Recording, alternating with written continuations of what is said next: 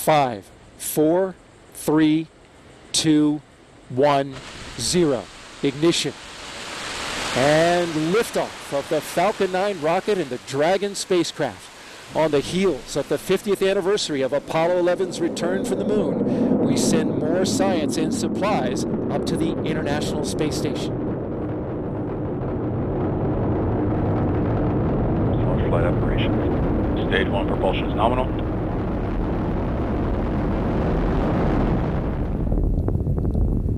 And there's the Cape getting smaller and smaller.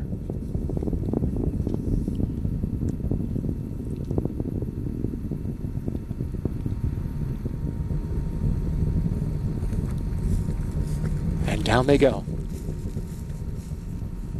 Eco. There it is. Stage separation confirmed.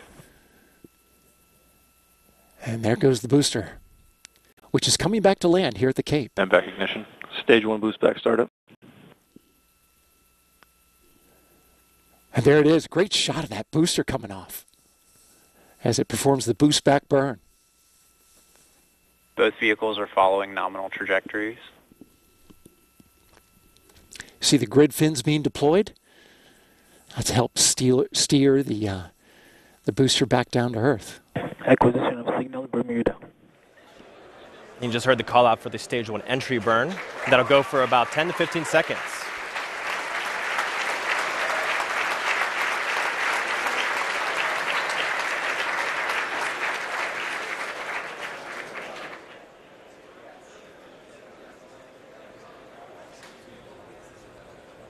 Stage 1 entry burn shutdown. Stage 1 landing burn started.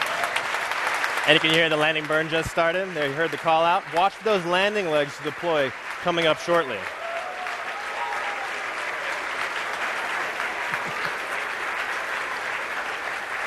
Stage 2 has entered terminal guidance.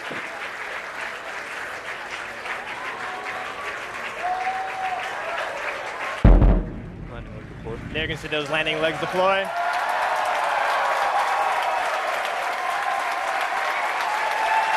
And touchdown of the Falcon 9 at our landing zone 1 in Cape Canaveral. Orbital insertion. We just had secondary engine cut off.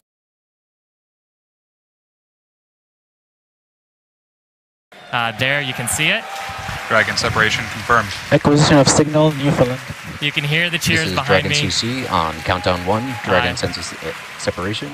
Off Dragon goes Thanks for for the its ride. mission to the International Space Station. The Dragon team doing a little handoff with Falcon there.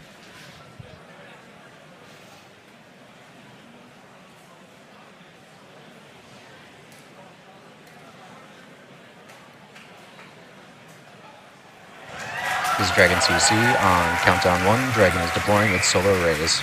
And we've heard the call out. You see the expansion there. We've successfully begun to deploy our solar panel arrays, which will occur over the next couple minutes.